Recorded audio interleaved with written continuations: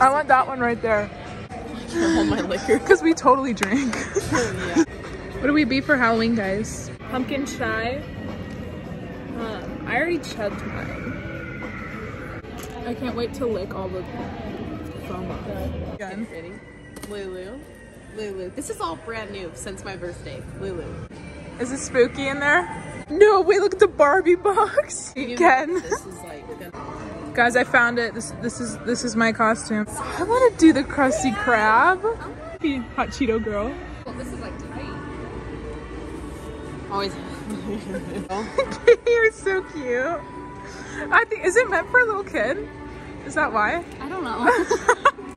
So, I just woke up. It's 2 p.m. For the past 6 months, I have been struggling with mysterious stomach issues. Like 2 months ago, I got a colonoscopy. I got diagnosed with ulcerative colitis. Whenever I eat, I'm in severe pain. Just nothing sits right with me. Sometimes it's really bad. Sometimes I can tolerate it. I have to be careful of what I eat. So I'm gonna show you what I eat when I'm in a flare. I'm not gonna lie though, I still eat whatever I want. Like, I'm on my period right now. Last night I was craving chocolate, so I was eating chocolate. So basically I need to limit dairy, fat, fiber, sugar, just like spicy foods, anything that's hard to digest.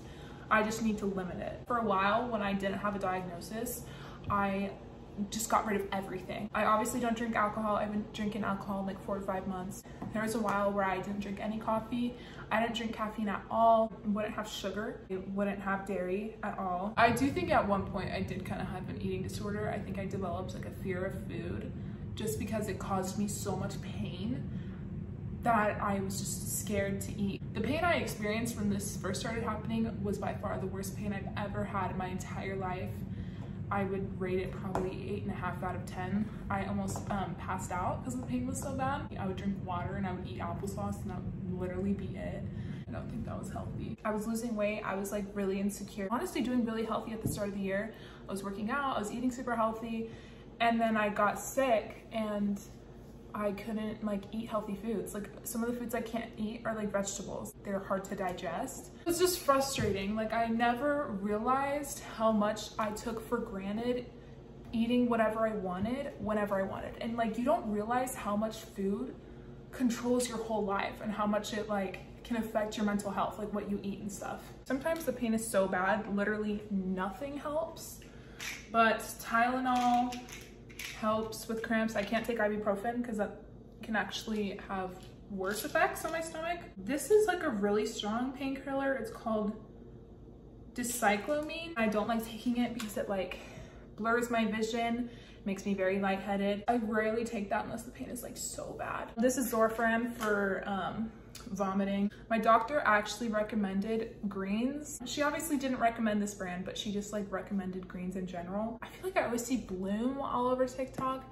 but people always say it like tastes awful, and people say kiala tastes a lot better. Bloating, immunity, energy, and digestion, like gut health. This is not sponsored. I promise it's not sponsored. I want to give you guys like an honest review. This was also $40. It doesn't look amazing. I mixed it pretty well, so. Okay, it's not bad. The aftertaste is actually kind of berry. Okay, it's not bad. I'll drink that every day. Let you guys know if it does anything. I just don't know if it's worth $40. I'd say 30, but 40 is kind of pushing it. Okay, so next I take these, not every morning because it kind of sucks to take them. Digestion, immunity, like wellness shots. They have ginger and turmeric in them, which is supposed to be like really good for like anti-inflammatory properties. I think these are helping, like actually. I just get them at the store. They're like 50 cents each or something like that. They're really not that bad. If I take it really fast, it'll just come back up. So cheers.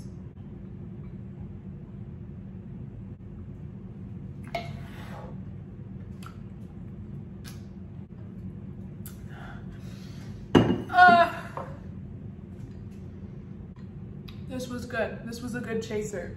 Unmixes very fast, which is so weird because I bought that little thing just for this and it like doesn't work. Oh, I also need to take my meds for the day. Yep, this is my morning meds. That's a whole different video. For breakfast, I'll usually have a banana just because it's a part of the brat diet, which is bananas, rice, applesauce, and toast. I used to be on the brat diet for like 2 months. Sometimes go back to the brat diet when I notice that my stomach is having like a hard time with literally anything.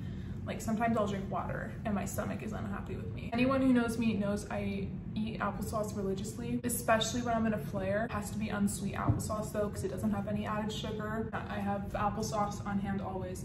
When I was on the brat diet for 2 months and I would go out with friends and they would have like hamburgers or pizza or whatever, I would just have these in like my little Lulu bag and I would just pull it out.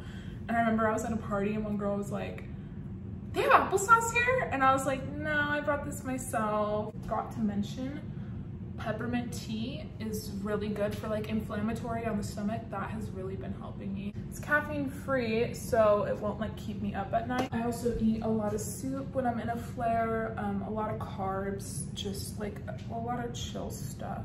Also, with ulcerative colitis, you get dehydrated really easily when you're like throwing up, having diarrhea, just constantly. So I drink liquid IV, and my favorite flavor is passion fruit. And you need to stay hydrated to like stay healthy and fight whatever it is that's going on in your stomach. Okay, time for some actual food, because I promise I don't starve myself anymore. There's this like juice bar by my house, and they have this thing, it's called the Beauty Greens at Ivy Juice Bar if you're in Orem. When I was in a flare really bad, I was like in and out of the hospital.